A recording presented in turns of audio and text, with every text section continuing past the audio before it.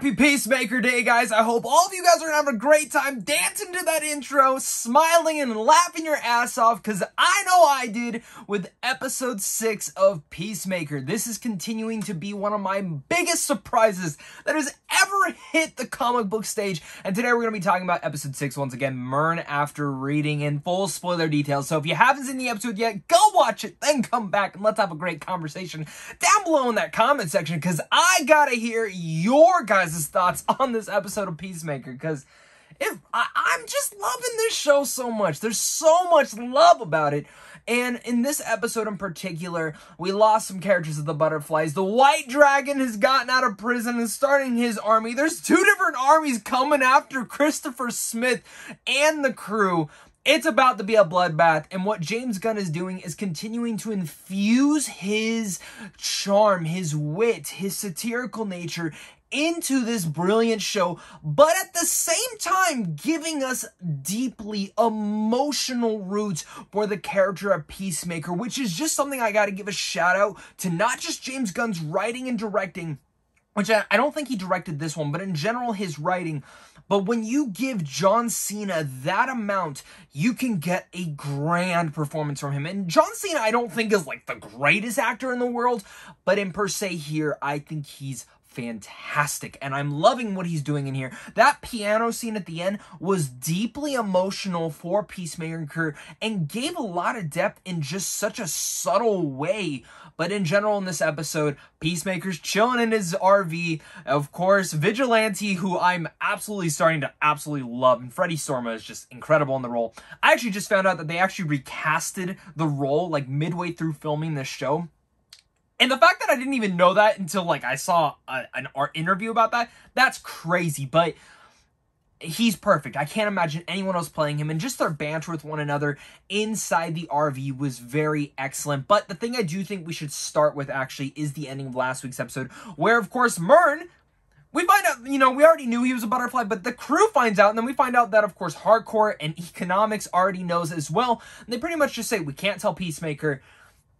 And, of course, that is going to eventually come out, but that was interesting, and I do love the joke about how Economics just closes his ears and he doesn't want to hear about it.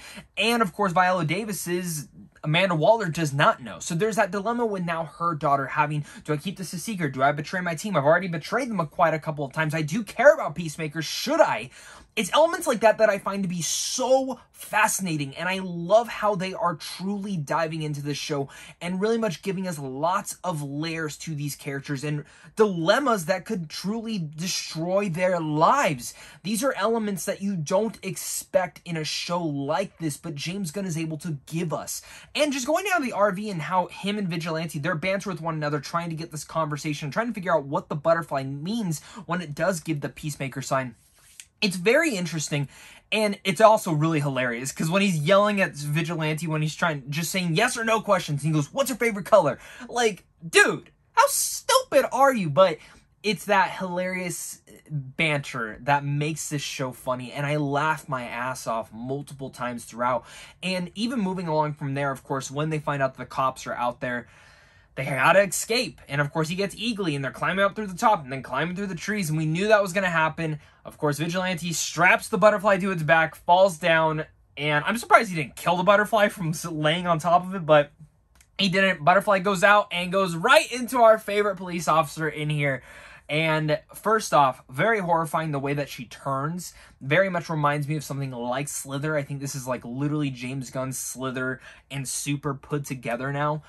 And additionally from there, it's just brutal. Of course, then the cops see that, and they're all going after Christopher Smith. The guy who was trying to help them pretty much frames them, tells them, get in the car, I got you guys. Kills everyone else. It becomes very intense in there, and of course they do get away. Some more fun banter, but then they finally get back to where they're supposed to be with the team, explaining, yeah, this is kind of going on now. But we also see that this cop is completely changed, and by the ending of the episode, because I don't think this is my favorite episode, I think there's a lot of funny moments in it, it does feel like one of those episodes that's like, this is the setup of what's going to happen, what is going to establish in the rest of the season. We got, what, 2 episodes left now? I've heard episode 8 is going to be incredible, so I'm curious to see how that goes. Is the next episode going to be more setup, or is this just kind of like setting the stone for this war that's going to happen, then episode 8, something major happens? I don't know, do we get a cameo from anyone else in the DCU? That would be pretty damn insane, and I would be all for it. But going from there and looking at what we have in this sequence, and of course, 2 different armies forming. The White Dragon gets out, and we see all of his KKK members coming to worship him. I can't even imagine. I can't believe that's even coming out of my mouth, speaking about a DC show, but here we are, and putting his armor on, and we know that's going to be an emotional battle, because he's going after to kill his son. And then we look at the butterfly sequence, which she calls all the butterflies, and the butterflies start going into the police and taking over every single person in that building, which is brutal and fascinating. They're leaving, the White Dragon's coming, and Christopher Smith finds out that his diary is out there, and then everything is going on, which again, how did his diary get out there? How is that betraying him?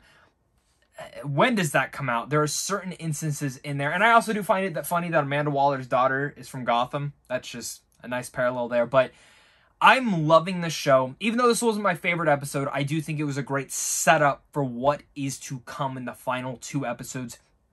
Brewing a giant war seems to be, and I do like that moment between Hardcore and Peacemaker towards the end, where they do have that great discussion, and she finally says her actual name to him, and pretty much she's like, I just don't want to kill anyone anymore. You know, there's that nice relationship, and I do hope they don't push it over to where it does become a relationship, because I don't think it needs to actually be.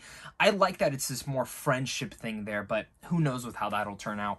I overall am loving this show once again. Vigilante and Peacemaker, their banter, I could listen to them all day long, and I'm sure a lot of you guys are probably feeling the exact same way on there. So again, guys, thank you so much for watching this. You guys are really all the best. Make sure to hit that like and subscribe button right down there so that we can keep talking Peacemaker over here on a daily basis, as well as leave your guys' comments, your theories. What do you think is going to be happening next week? We have to discuss that, some big stuff, but of course, until next time, stay classy.